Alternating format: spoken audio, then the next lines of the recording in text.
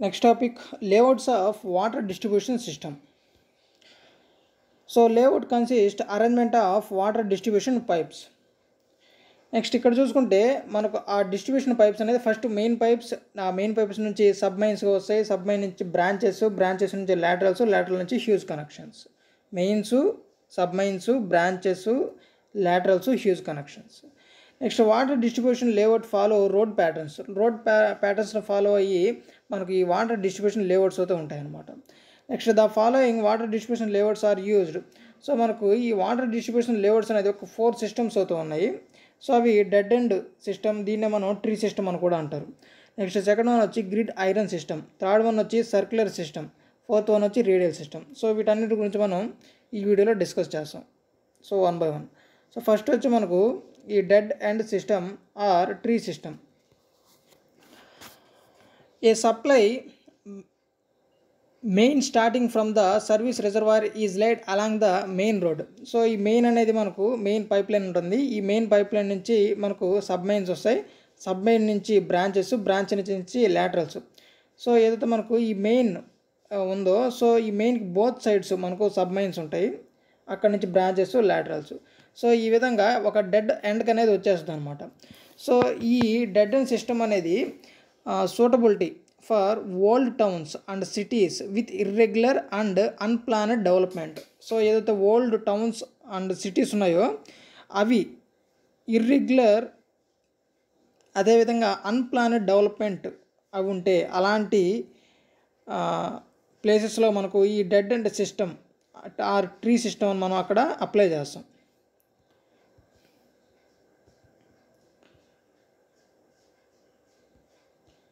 Next second system వచ్చి grid iron system, suitable for communities wear grid pattern of road exist.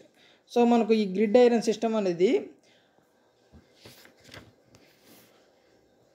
ఒక grid pattern base చేసుకొని roads కూడా ఏంటంటే exist అవి ఉంటాయి. Mains, sub mines and branches are inter connected with each other. So ఇక్కడ మనకు ఒక సెంటర్ ఆఫ్ ద గ్రిడ్లో మనకు ఒక మెయిన్ అనేది పాస్ అవుతుంది. సో ఈ మెయిన్కి నెక్స్ట్ మనకు సబ్ మైన్స్ ఉంటాయి. సో ఈ సబ్ మైన్స్ మళ్ళీ బ్రాంచెస్. సో ఈ విధంగా mains, sub mines and branches are inter connected with each other. So ఈ మూడు కూడా ఇంటర్ కనెక్ట్ అవి ఉంటాయి అన్నమాట గ్రిడ్ ఐరన్ సిస్టంలో. Main lies run through the centre of the area. So main అనేది సెంటర్ ఆఫ్ ద ఏరియాలో, ఈ గ్రిడ్ ఐరన్ సిస్టంలో సెంటర్ ఆఫ్ ఏరియాలో పాస్ అవుతుంది. నెక్స్ట్ ఈ గ్రిడ్ ఐరన్ సిస్టమ్ యొక్క స్టెబిలిటీ చూస్తే suitable for well planned cities. So ఈ వెల్ ప్లానెడ్ సిటీస్లో మనకి ఈ గ్రిడ్ ఐరన్ సిస్టమ్ అనేది సూటబుల్గా ఉంటుంది. నెక్స్ట్ ఈ గ్రిడ్ ఐరన్ సిస్టమ్ అడ్వాంటేజెస్ చూస్తే water reaches from different directions, size of pipe get reduced. So మనకు ఈ వాటర్ అనేది డిఫరెంట్ డైరెక్షన్స్లో మనకు రీచ్ అవుతుంది. దాంతోపాటు ఈ వాటర్ యొక్క మనకు పైప్స్ ఉంటాయి కదా, సో ఆ పైప్ సైజ్ కూడా మనకు కొంచెం తక్కువ ఉండొచ్చు, ఇబ్బంది ఏం లేదు ఈ గ్రిడ్ ఐరన్ సిస్టంలో.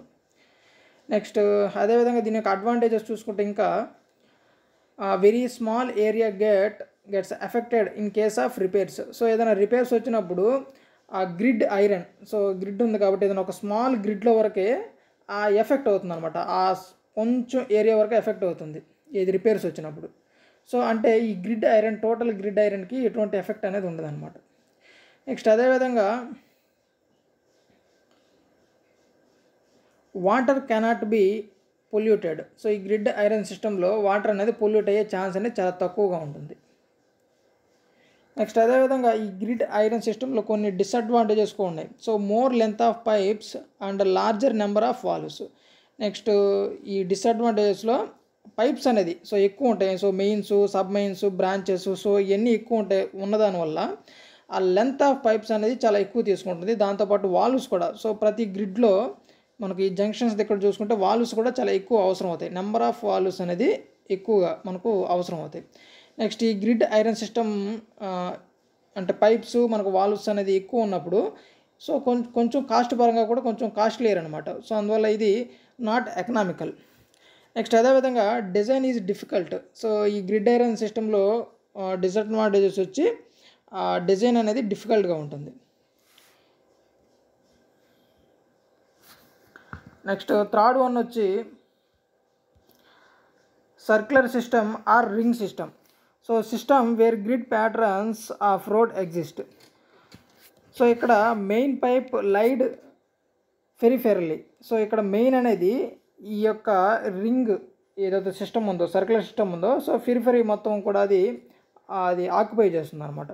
So main pipe is లైడ్ పెరిఫెరల్లీ. Next అదేవిధంగా ఈ సర్క్యులర్ సిస్టంలో చూసుకుంటే lying of main పెరిఫెరల్లీ increase the pressure at ఫర్దెస్ట్ point. So మనకు ఈ పెరిఫెరీలో మొత్తం ఏంటంటే ఈ మెయిన్ పైప్ అనేది ఉండడం వల్ల ప్రెజర్ కూడా ఏంటంటే కొంచెం ఇంక్రీజ్ అవుతుంది అనమాట. Next suitable for towns and cities having well planned roads. So మనకు ఈ రింగ్ సిస్టమ్ ఏదైతే ఉంటుందో అది టౌన్స్కి సిటీస్కి సో ఏదైతే మనకు వెల్ ప్లానెడ్ రోడ్స్ ఉంటాయో సో దానికి ఇది సూటబుల్గా ఉంటుంది. నెక్స్ట్ ఈ సర్క్యులర్ సిస్టమ్ యొక్క అడ్వాంటేజెస్ డిసడ్వాంటేజెస్ అనేది సేమ్ ఏదైతే మనకు గ్రిడ్ ఐరన్ సిస్టమ్ ఉంది కదా మనం ఇందాక డిస్కస్ చేసినట్టుగా. సో ఈ గ్రిడ్ ఐరన్ సిస్టమ్లో ఏవైతే మనకు అడ్వాంటేజెస్ డిసడ్వాంటేజెస్ ఉంటాయో సేమ్ అదే మనకు రింగ్ సిస్టమ్ కూడా ఉంటుందన్నమాట. Same advantages and disadvantages. Next fourth one వచ్చి radial system are zonal distribution system. So suitable wear radial patterns of roads exist. So ఎక్కడైతే మనకు రేడియల్ ప్యాటర్న్స్ ఆఫ్ రోడ్స్ ఉంటాయో అలాంటి కండిషన్లో మనకు ఈ రేడియల్ సిస్టమ్ అనేది సూటబుల్గా ఉంటుంది. The area is divided into small distribution zones. So ఎక్కడైతే మనకు ఏరియా అనేది స్మాల్ డిస్ట్రిబ్యూషన్ జోన్స్ ఉంటాయో అక్కడ మనకు ఈ రేడియల్ సిస్టమ్ అనేది సూటబుల్గా ఉంటుంది.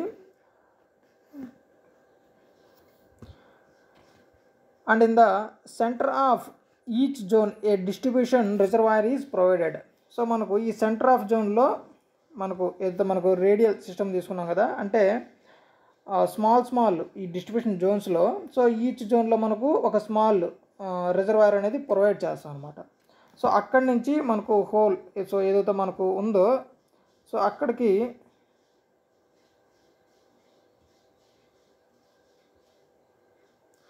సో ఈ విధంగా మనకు ఈ గ్రిడ్ ఏదైతే ఉంటుందో రేడియల్ సిస్టమ్ ఉందో సో ఈ యొక్క స్మాల్ రిజర్వాయర్స్ నుంచి వాటర్ అనేది ఈ విధంగా సప్లై చేస్తాం.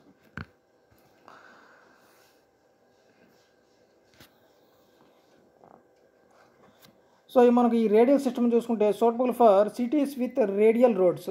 సో ఎక్కడైతే మనకు రేడియల్ రోడ్స్ ఉంటాయో అలాంటి సిటీస్లో మనకు ఈ రేడియల్ సిస్టమ్ అనేది సూటబుల్గా ఉంటుంది. సో ఇవి మనకు మెయిన్గా ఉన్న 4 layers of water distribution systems. So okay guys, if you like this video, please like my video and don't forget to subscribe to my channel. Okay guys, thanks for watching.